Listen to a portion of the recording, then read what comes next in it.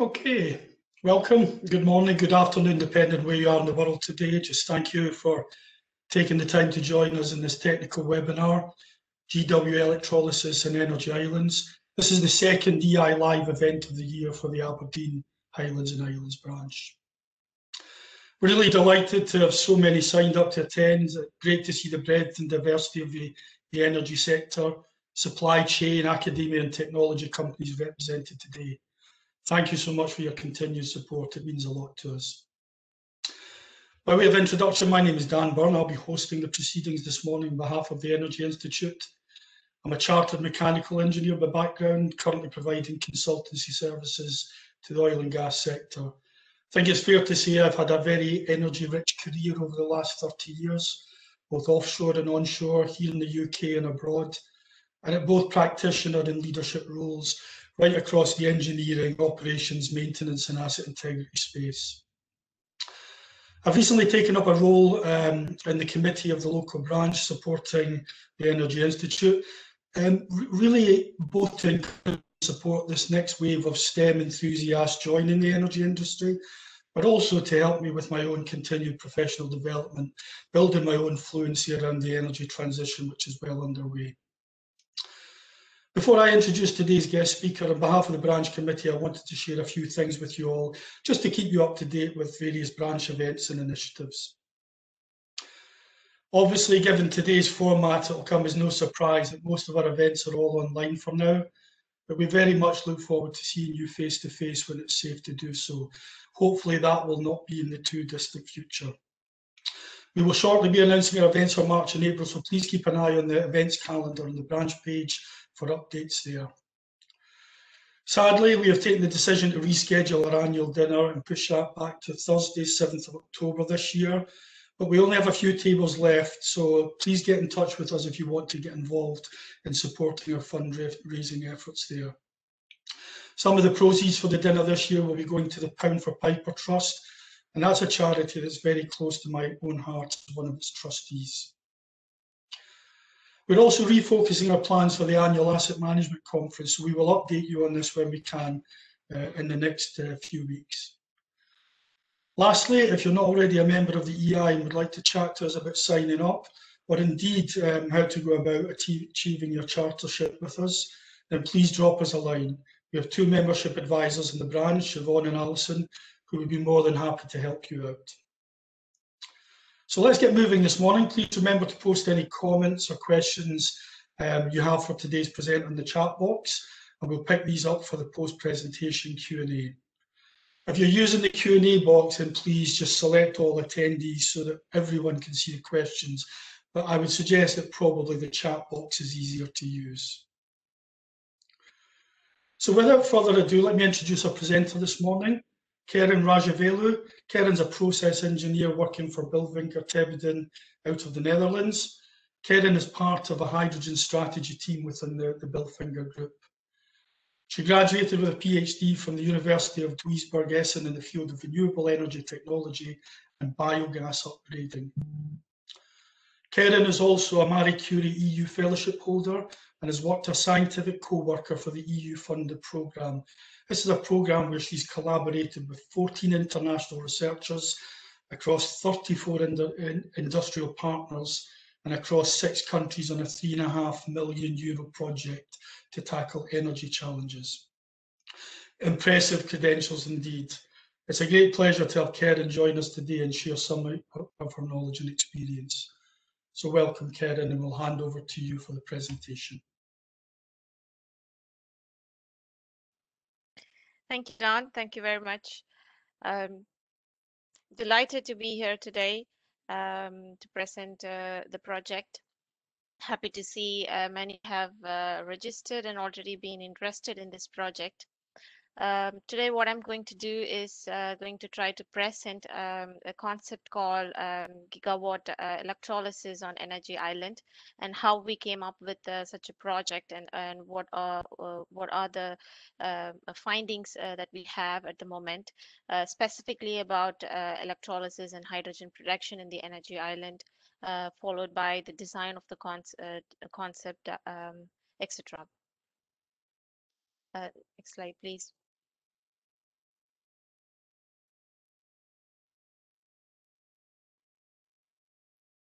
A little bit of introduction about the company that I'm working for. We are one of the leading service provider in the process industry. Of course, we are operating in 2 service lines with 4 business units and 6 industries. The next slide, Katrina. We're also looking at a greater potential and a team within the Bilfinger group. A portfolio in hydrogen has already been established in the company, and there are a lot of special services that we are providing in the field of consulting and engineering, plant construction, of course, EPC activities, and maintenance and service activities, and technologies focusing especially on renewable energy and also gas purification technologies when it comes to hydrogen purification and natural gas, etc. Slide, please. To begin with, this project came around as a result of energy transition, as a result of what we see here in this graph. We already see that the CO2 emissions that has been set in order to decarbonize is not really helping. And as we foresee that there must be a huge reduction in the amount of energy related CO2 emissions. And what we see here in this, the yellow line is actually the current plan and policies that's been developed by the global countries. And in order to reduce this even more, in order to compensate for the decarbonization, we need a huge number of renewable energy flooding inside. And the 3 major factors that will speed the energy transition, as we see here, is the renewable energy, electrification, and energy efficiency. Of course, renewable energy, when we talk about that, we cannot avoid talking about hydrogen and its potential in the rolling out of this energy transition. Next slide, please. As I was saying, the rollout potential of hydrogen, we're already seeing the uses of hydrogen in various sectors. For example, like we see here in vehicle refueling, in transport, in grid services and energy storage, and industrial uses. What is this important about the hydrogen production is about the water electrolysis that plays an important role. And we've identified that this water electrolysis has a great potential in this energy transition. And as we already see a huge surge in the market interest of this water electrolysis, we also have identified that this can play an important role in rolling out of the hydrogen production, as well as acting as a clean energy carrier in terms of producing green hydrogen. So if we go to the next slide. With the concept, with a little bit of background of what I mentioned before, we, as I said earlier, we at Bilfinger identified that this energy transition and the impact of hydrogen in this energy transition, and as a result of this, we took an initiative to participate in one of a very innovative program called North Sea Energy 3 program. It's a follow-up of North Sea Energy 2. It was further, it is an extension of the earlier project, and the earlier project, of course, concentrated on carbon capture and storage via platforms. Of course, the hydrogen production in the island was thought of. What is the importance of North Sea Energy 3 is that the scope already begins with the construction of island. So 3 island variants are identified with different capacities, as we see here. A 2 gigawatt, 5 gigawatt, and a 20 gigawatt hydrogen island. This amount of wind farm will actually be coming into this hydrogen island, and the scope of Bilfinger in this part was to produce hydrogen out of this island, and to see the feasibility, the technical and the economic feasibility, of course, and to transport this hydrogen that is produced in the island to the onshore. We also see the team members, and also we could see the partners here.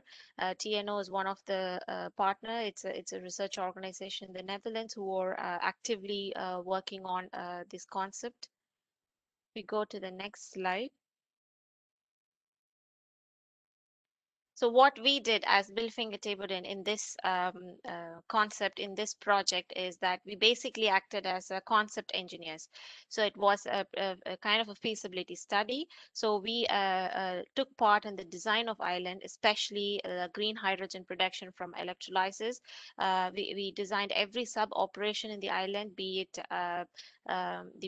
the electrolyzer design, the storage of hydrogen, the compression, and the transport. In order to do this, we had to do an extensive research of market analysis in order to identify the types of water electrolysis and their potential in fitting in such an energy island concept.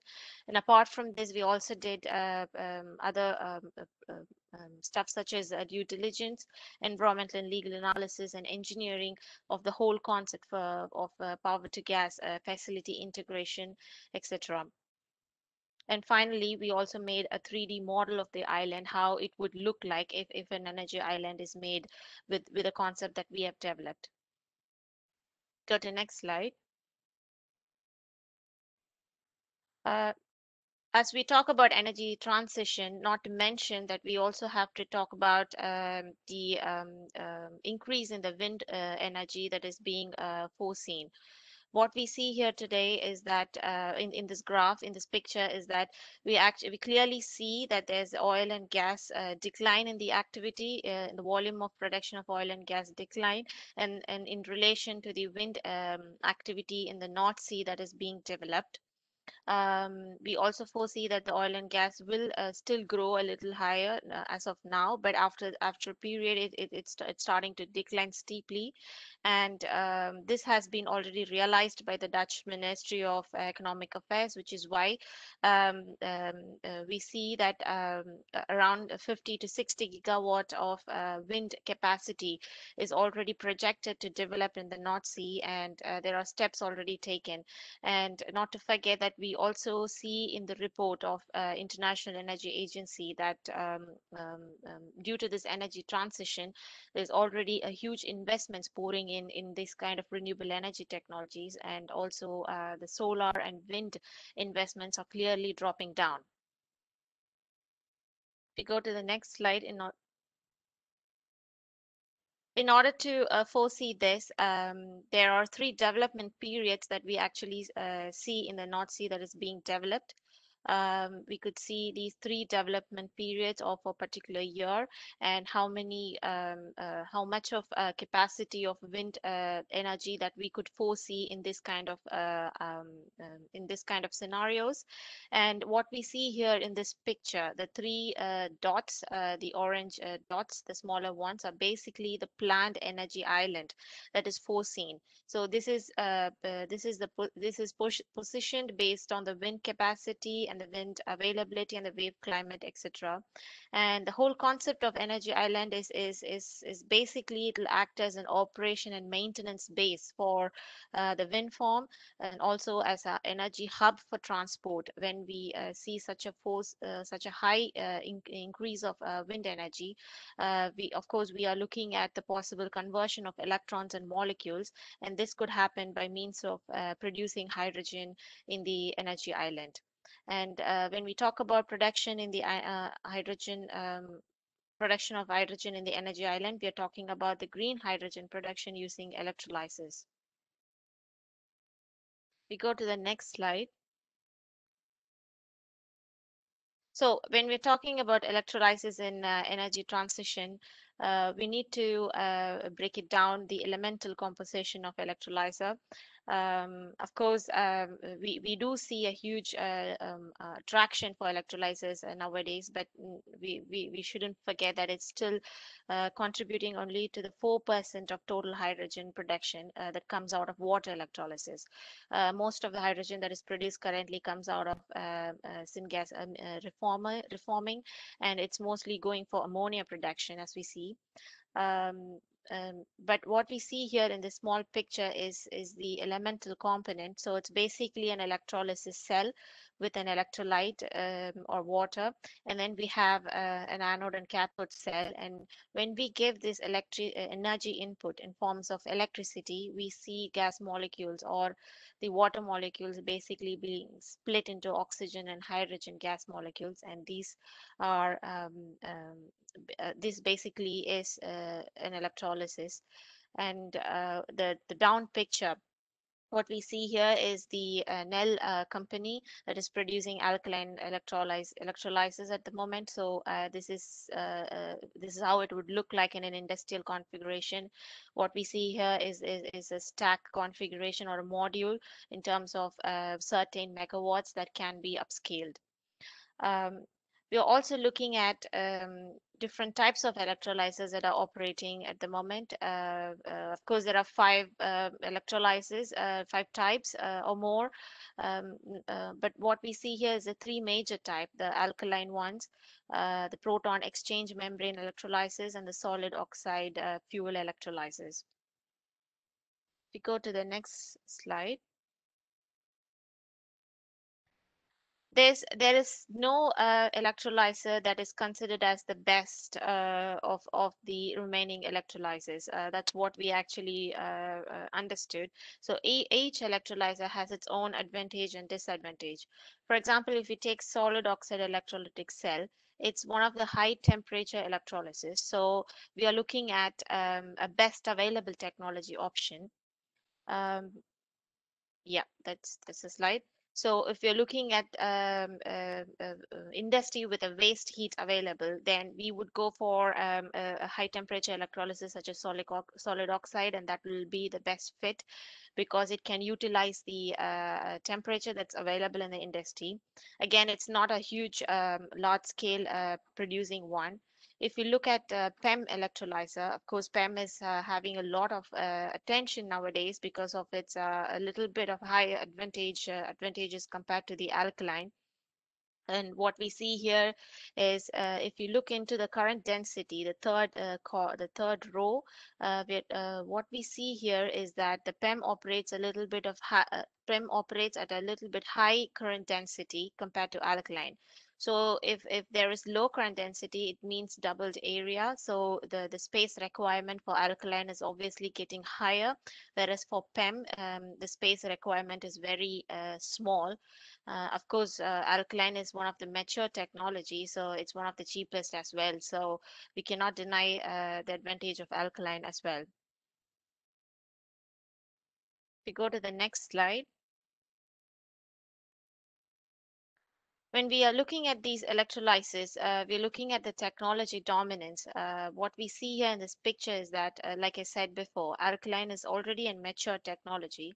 But what we see here is that PEM is already exceeding towards alkaline, and it's already being competitive compared to alkaline.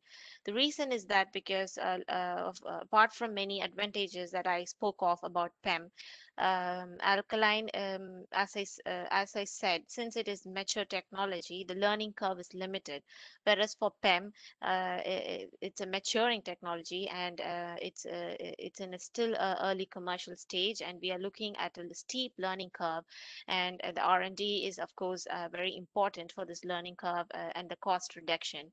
So this is an interesting graph to keep in mind when you're talking about different types of electrolysis and how well they fit in when compared to the technology dominance. We go to the next slide. So when we're talking about the electrolyzer, it's not just the stack alone. There are different definitions, but what we see is that the electrolyzer is a whole package. So it's not just a stack, it's also the electrical energy that we give in, the clean water that electrolyzer needs for producing hydrogen, and the purification that we need for the hydrogen that comes out, and also the drying part, the compressing part. So this is usually called the balance of plant, and most technology vendors usually supply the entire package unit, so it comes like a plug-in model. So we don't have to do much on this, but rather than look it up as a whole system, it's apart from the stack alone. Go to the next slide. So our study for this particular energy island, we chose PEM electrolyzers. There are reasons for this, three main reasons. The first one is the space. Like I said, alkaline has around 100 square meters. When compared to PEM, it's only 20 square meters per megawatt installed. So the space requirement is very important when we are looking at the construction of this energy island.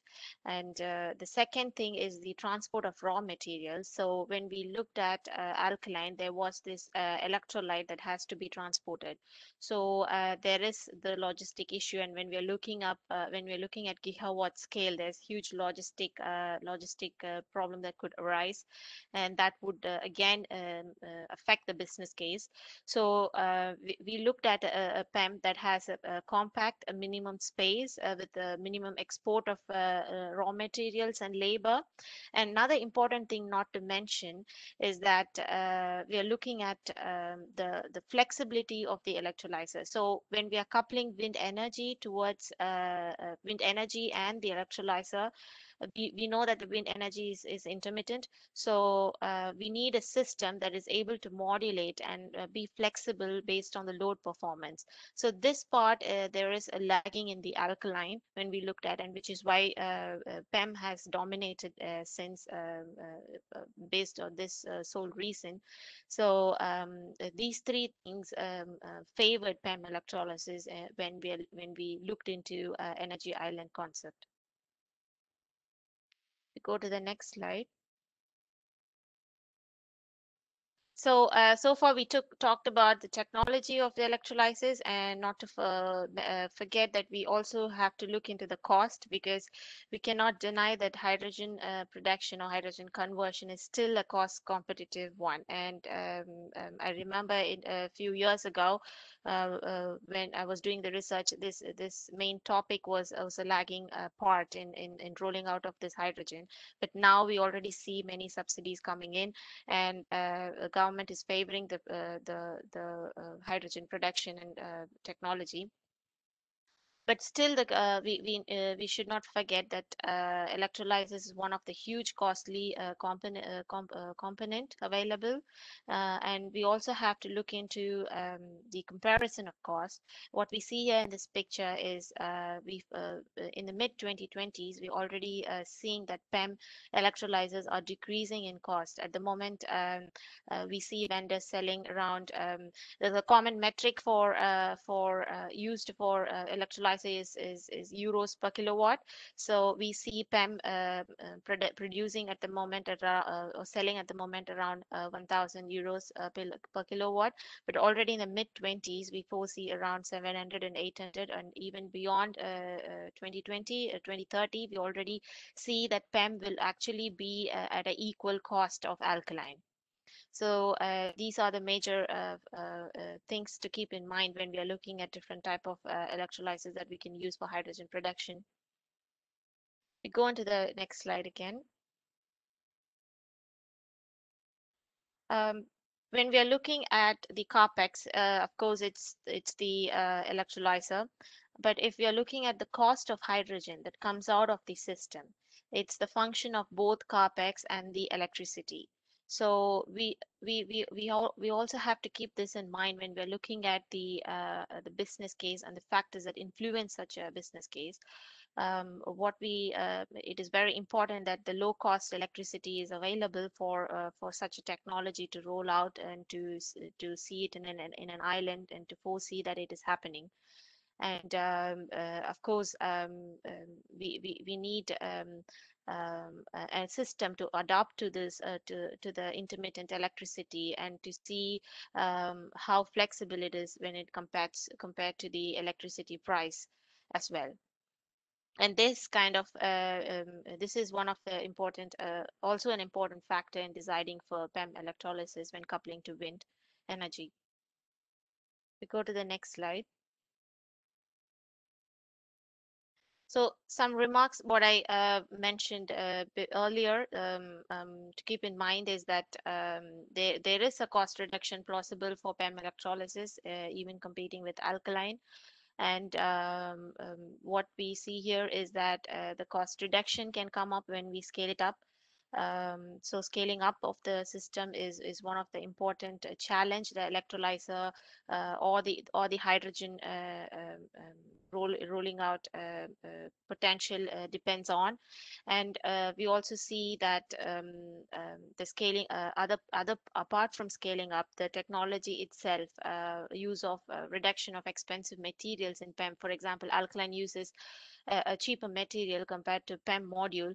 There's an expensive membrane, so these things also affect the cost. So these are all things to keep in mind when we are looking at a future technology and a future island that we foresee.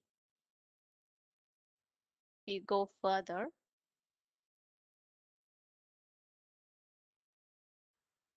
Till now, the major, of course, the major part in the hydrogen production is the electrolyzer, and apart from that, we also have to look into the balance of plant, which is like I said, apart from the electrolyzer module, we are looking at the step-down transformer, the AC/DC part, and also the desalination process.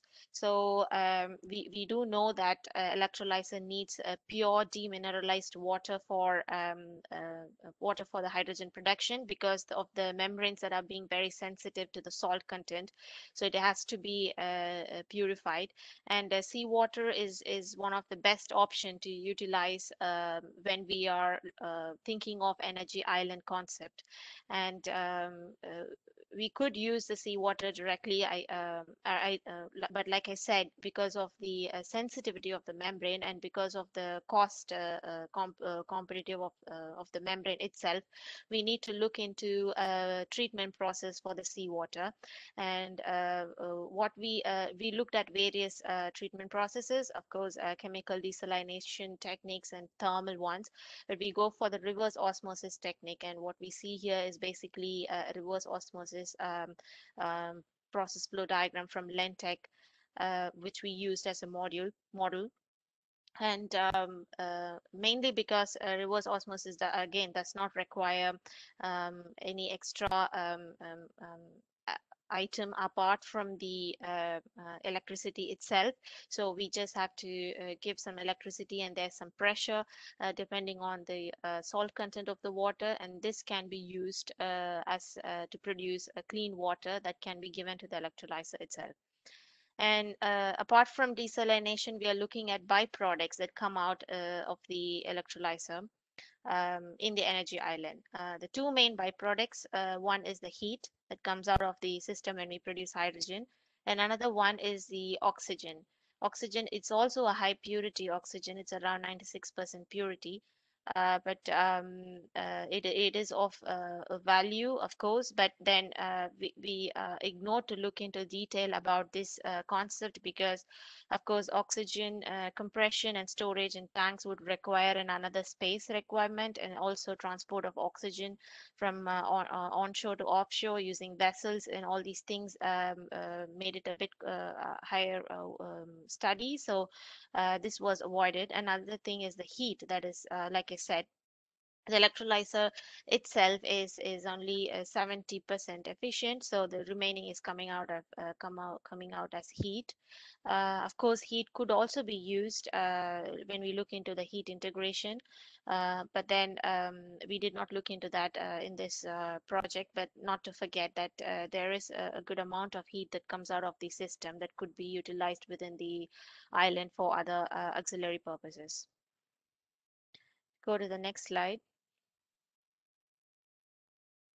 Another major thing that we need to look into is the compression of the hydrogen that comes out of the island. Um, each compression meets a specific end user. So system, when we are looking at designing such a system, we also look into the end user need. For example, when we are looking at the transport of hydrogen using pipelines, the existing infrastructure can be used in this case, and we can transport the pipeline around 60 to 80 bar with a compression, and hence we foresee a compressor station as well in the island. But what is important is that when choosing electrolysis, we also can go for the specific pressure outlet. So, for example, alkaline does mostly produce atmospheric hydrogen at the outlet, although pressurized hydrogen alkaline electrolyzers are available in the market. But PEM electrolysis can go up to 30 bar. This is mainly because of the electrochemical compression itself. The hydrogen is compressed inside the electrolyzer that comes out, so we need not compress it. We need not give extra energy in compressing it more. But when I talk about such things, I always say that it's not about focusing on the electrolyzer itself. It's actually focusing on the entire entire chain. So it's the system efficiency that we need to take into account when designing such a process, because we can do our best to save our energy in the electrolyzer itself. But then if it has to be compressed even further, then we are already spending extra energy in the compressor. So it's always the end user need, and also the system efficiency that has to be taken into account when designing such a concept. Go to the next slide.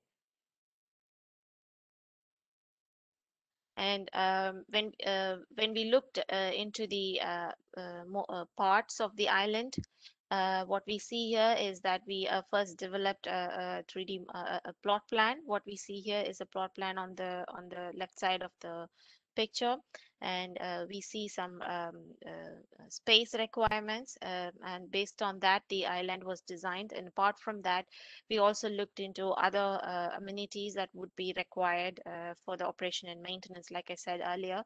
For example, the heli deck and heliports, and then the quayside for vessels, for technician transfer, etc., for transport of hydrogen. And these things were also taken into account when designing an island. And we actually came up with an island like a picture, what you see here. And this is actually a 3D model, and we also have a short video of this that I would like to present, and then we could get an idea of how an island would look like. Is it this is a lot, yeah.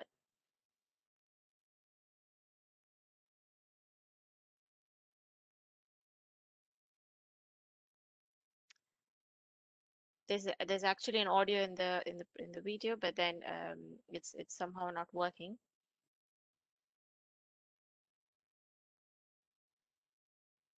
The blue ones are the electrolyzers. What we see here is we made it like a lock and feel design. So it's a compact design. It's constructed inside in order to have a particular temperature.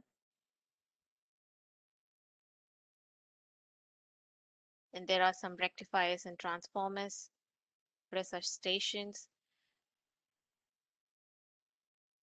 All these are rectifiers and transformers here. Oh, it's a short video of the energy island that we designed.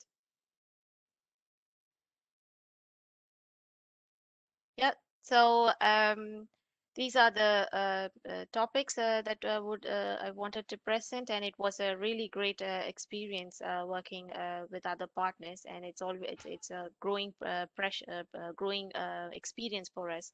And we had a chance to have a tremendous knowledge transfer in developing such a concept between academia, between different partners. So yeah, we are grateful for that. Thank you. Karen, thank you very much for that. That was a very interesting presentation. Got a few questions for you, so we'll maybe just jump straight into those. One of the questions came out: what would happen to the salt produced from the desalination of seawater? So wouldn't discharging it into the sea cause impacts to the marine environment? So it's really about how do you handle the byproducts of the electrolysis? Yeah, that's a good question. We did not look into that actually, but we did look into the impact that it would cause on the island. The brine that comes out of the desalination process is actually sent back to the sea.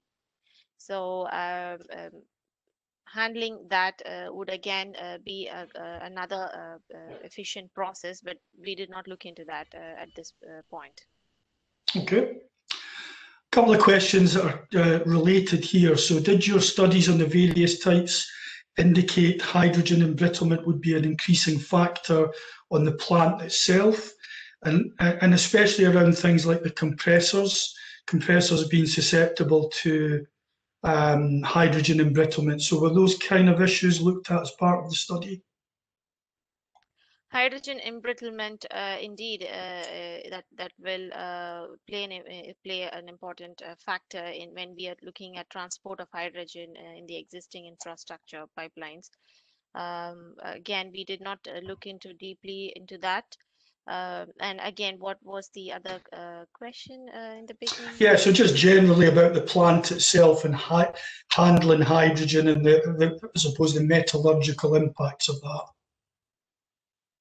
Yeah, we also lightly looked into that, but there was no detailed specific aspect into such a thing. Okay. So with a lot of these kind of energy developments, environmental impact assessments are really important. So did the team look at what the kind of environmental seabed impact is of having these significant artificial islands? And did it then go on and consider those future decommissioning issues similar to those faced in the oil and gas sector? So really, would you remove, the complete artificial island, or would there be derogation to leave that in place in the future? Yeah, there was a study that was looked into this as well. It is expected that the energy island does have a lot of negative impact when it comes to ecological base. But it also understood that it is highly uncertain that the energy island will be decommissioned. So that was not foreseen as such, like we see in the platforms. But what was decided is that when we are looking at design of such an island, we should not look into this from the stakeholders perspective alone, just to see the project development, but also from the ecological side. So having an integrated design that imparts sustainability, that could, if that is done, then the energy island could also benefit the ecological base as well, and environmentally be very favorable. For example, I understood that the island is made up of hard substrate in the bottom that could serve as a biomass substrate for the biomass to grow. These kind of things can also be looked into that will favor the environmental, especially below sea level. Okay, good. Here's a great question. We talk about the energy transition that's ongoing between fossil fuels and these new renewables. Did you or did the team look at the possibility of reuse of existing oil and gas facilities as they reach the end of their field life to be these energy islands? Great question. Yeah, we also looked into that as a part of this project.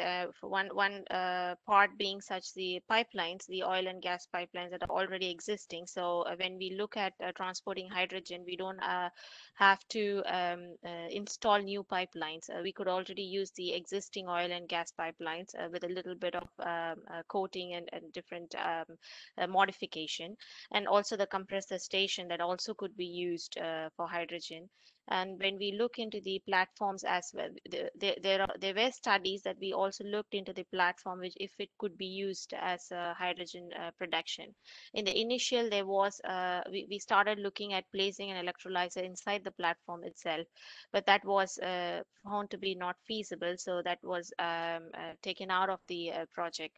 But lately, I understood from companies like NG or Tractable, they've already starting to develop develop a concept of a non-operational platform that could be housing and hydrogen inside. One major thing to have in mind when we are looking at such a concept is the space requirement. If you're looking at large scale electrolyzers, I do not know if platforms can still be used for such a space. Of course, the weight of the product is not an issue, I feel, because the platform can house a huge weight in terms of tons of thing, but then the space will be a limiting factor, I believe. Yeah, I mean, that's a good response. I think it would be great to see that, reuse of the older, more fossil fuel technology as part of the transition. So that would be good to, maybe that's something that will come back into studies in the future. Just a couple of questions that are related here to the kind of byproducts or how we produce the hydrogen. So what do you do with the oxygen that's produced in the process? How does that get handled? And also, is the hydrogen typically metered through, a typical metering system or metering skid that we would use for fossil fuels and gas? Yes, we are looking. We do foresee that we do see that hydrogen itself that is produced out of the electrolyzer is a high purity grade hydrogen. So there are not many contaminants in the hydrogen that comes out of the electrolyzer. That's one of the advantage the electrolyzer poses compared to other technology. So the only contaminant that we see when we are using PEM is the water vapor that's inside. So that could affect the downstream part. So we do have some metering and quality check devices installed to see for that. And answering to your other question on oxygen, like I said, hydrogen and oxygen, they are also high purity grade oxygen that comes out of the plant. And that could also be used if it has a commercial value, but of course we need to look into the distance from the coast and the feasibility of compressing it again in the island itself, and would it cost more to do that, or is it feasible business wise? Okay, good. A couple of related questions. You talked there, Karen, about the location of these energy islands is typically fairly far offshore. So you mentioned earlier in your presentation that seawater is the best medium for electrolysis. But I suppose the question might be, can freshwater be used? Thinking about use in maybe rural areas where there's significant freshwater supplies, lakes or dammed waterways. And an added kind of question to this is, why offshore and maybe not more onshore or coastal related, where maybe the environment's a little bit more stable? Yep. That's a good question, but I forgot to inform that actually, as a part of a study, we also looked at onshore, the same concept offshore, but also onshore. And there was no difference apart from the cost. Of course, onshore production is much cheaper compared to the offshore production. And regarding the use of seawater when we are onshore, the best is to, of course, go for the water available nearby. We could use the fresh water. We checked into that as well. But what you see here is the amount of water that is required in gigawatt scale. That's really huge. So if we have to, if such a water availability in volume is required, is it feasible? Is it economically wise to use that? That's a question. That's a point to think. But when we are looking at offshore design, when I talked about the desalination of the seawater, it's not something new that we are doing. It's in the Middle East. It's been done years after years, so it's an already established technology. So there's already a huge amount of water that's been desalinated. So technology is there available, and it's cheaper, and when it is wise to use when the water which water is nearby. So we don't want to take the fresh water and then use it if it's not available in such a huge volume. Yeah. So I think maybe I picked up there that it's not It's not definitively always going to be far offshore. It could be more coastal related, really just depending on all the kind of infrastructure challenges, availability of transportation links, and as you say, the kind of natural product availability for the electrolysis itself. Yeah. And another Okay. point that I would like to say, Don, is that when we are looking at bringing the electrons to the shore, that it's a cost that seems to be costly compared to bringing molecules to the shore. So if we want to, if we have a wind farm and then we are producing such a huge amount of electricity and bringing all the electrons through cables and then converting them the molecules onshore, so we need to look how this affects when we are taking the electrons then and there and then converting them into molecules and then using the existing gas pipelines to transport them. So these factors has to be assessed business wise and then has to be checked how it is feasible. So when you look at that assessment of the technological challenge of doing this, did the study also look into the kind of safety and risk factors associated with, quite a concentrated production of such a high volatile gas on one of these energy islands, Karen? Yes, we did not looked in detail about the safety risk and the legal aspects of that. That was a bit later of the project that came up. But then we should not forget that hydrogen is, of course, a high risky element. So it is a riskier than natural gas. So but we also need not forget that such huge amount of hydrogen has already been produced as a town gas in those days, and there were some risk associated with it, but still it's not something that that is not feasible or that is not operational. And coming up to the standards, there are still a lot of standards for safety standards that are being still developed for hydrogen. So there's nothing standardized yet, I believe, or at least we are moving close towards it, but there's no clear-cut standardization that is available like we have for oil and gas products. Okay. This is an interesting question, and I suppose it kind of ties into the whole energy transition away from fossil fuels. But when you looked at developing these energy islands, is there any concerns or consideration upfront about the potential impact of rising sea levels on these kind of facilities? Yeah, that's a good point, actually. But we did not we in the sense as a part of Bilfinger, our scope was not in that. But I do know that there are points that has been considered in this the report by other partners. I do know that there is a little bit of movement of the island itself that's already there in the North Sea. So these things are also taken into account, I believe. Okay. So you talked about the comparative cost, particularly around things like the electrolysis using PEM or alkali. But how does the energy unit cost of all of this compare either with direct renewable energy, so maybe wind energy, for example, or the fossil fuels? You mentioned capex in the region of 500 to 1,000 euros per kilowatt. So where is the incentive for your typical consumer to maybe switch from natural gas to hydrogen? Is it an economic thing, or is it more around, being part of that behavioural change of the push towards net zero?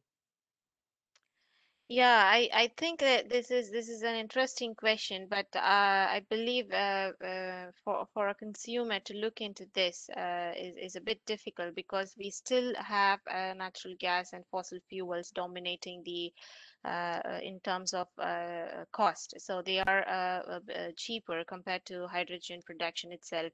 And if we look into the electrolyzer, they are, like I mentioned in the presentation, they are one of the highly cost competitive ones. Then they are, when we looked into the island concept, the major factor, cost factor, was the electrolyzer itself.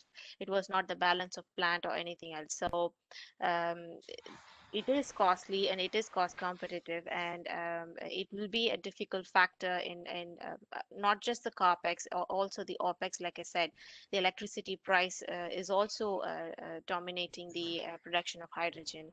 So it will be a difficult factor in deciding when to switch from fossil to use of hydrogen. It will involve still a lot of with the help of a government, I think it's possible to proceed like we see it now. Okay.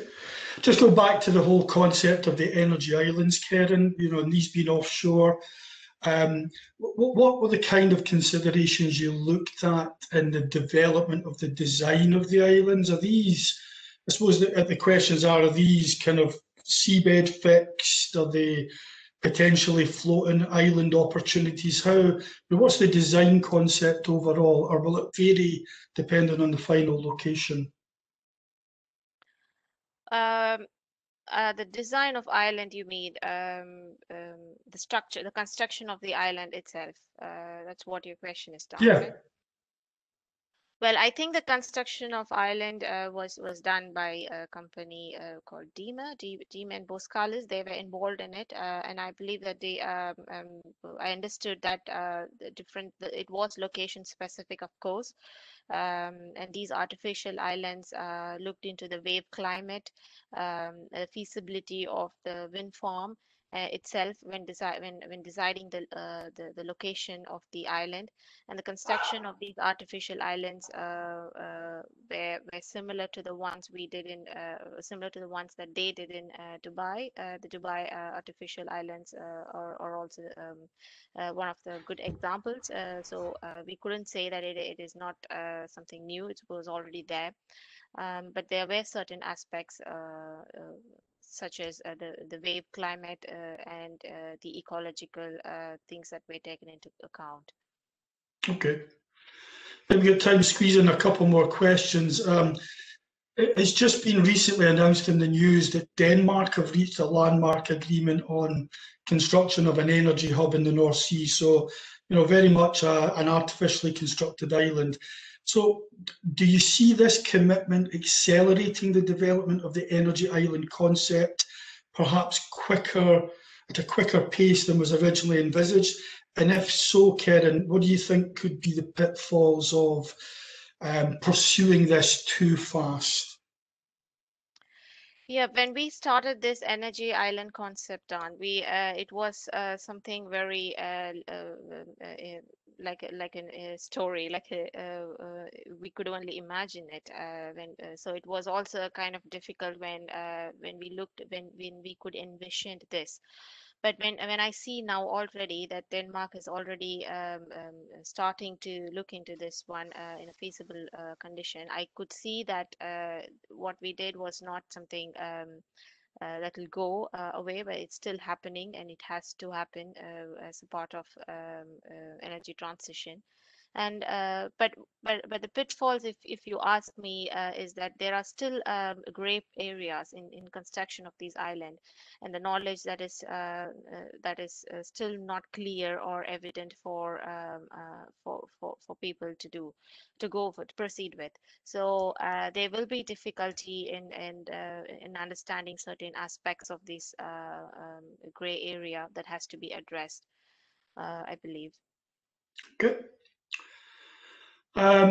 Question here about the PEM technology that you mentioned. You said that was still in those early stages of development and commercialization, but do you have any kind of feel or understanding for what the current and future cost differential would be between PEM and, say, the more mature alkaline technology?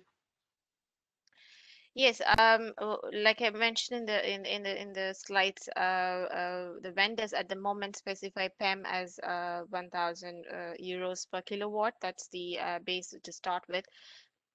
but already in the mid 2020s, they foresee around 700 to 800 euros decline in the cost. And beyond 2020 or 2030, what the experts predict is it'll be around 500 euros per kilowatt, which is the present cost of alkaline. So the PEM is there, but it's not already there. But in the future, we do see that PEM and alkaline being almost same cost.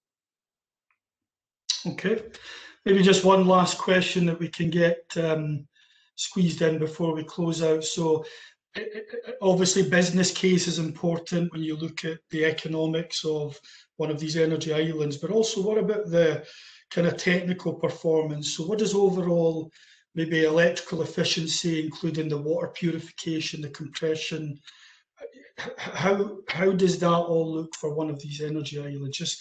Just how technically reliable, high level of uptime would you get from one of these facilities?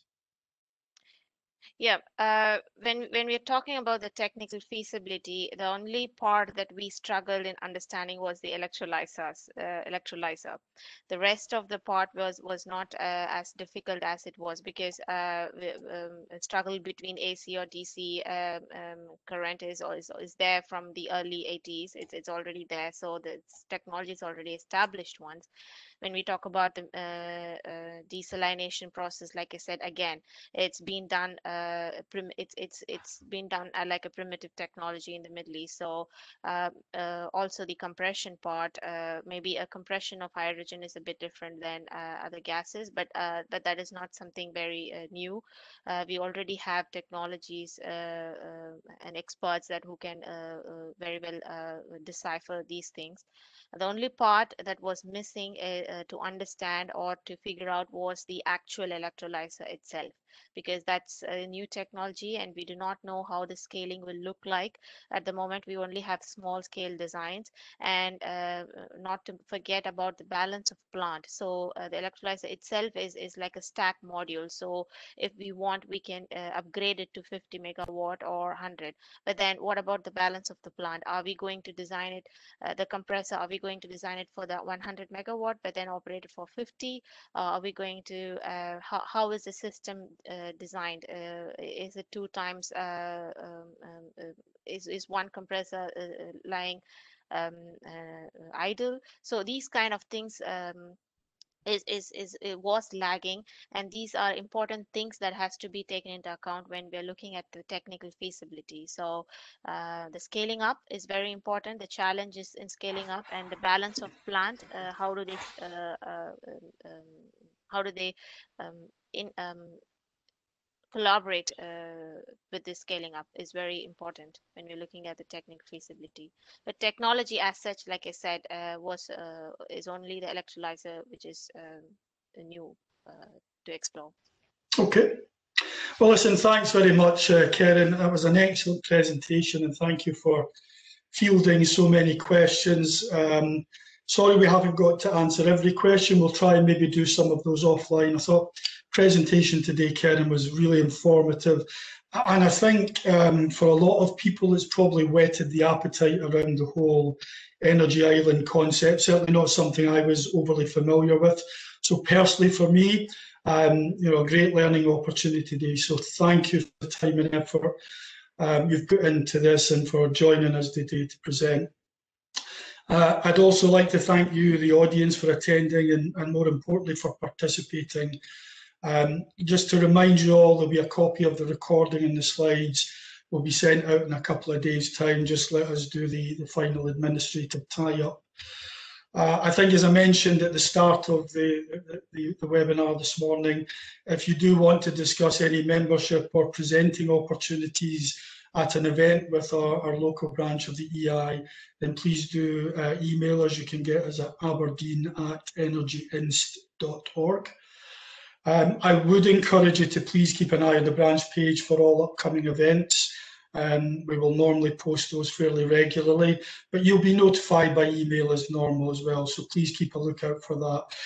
Really important to continue to support all your professional bodies through what's been a challenging time. So not just your Energy Institute, whether it's the IMECI, the IChemE, and all the other various institutions. They really do need your support during these challenging times. So I would encourage you, just with all the challenges around information retention, just make sure where you are signed up to your professional organisations, just make sure your accounts are up to date and that you've got the right data for you. All it leaves me to do is, again, thank you all for your attendance at today's events. It's been really informative. I know it's a challenge through these times to have to sit through so many webinars, but hopefully the subject matter does pique interest, gets people thinking about the challenges, and particularly our sector has gone through in the energy space. You know, just even this last 2 to 3 years, the transformation has been significant. So really important that all of us working in the energy sector continue to be part of that discussion. So thank you again, wherever you've joined us from today. I hope you found it useful, hope you found it informative, and we very much look forward to you joining us again at a future event. Thank you very much. Goodbye. Thank you. Thank you, everyone.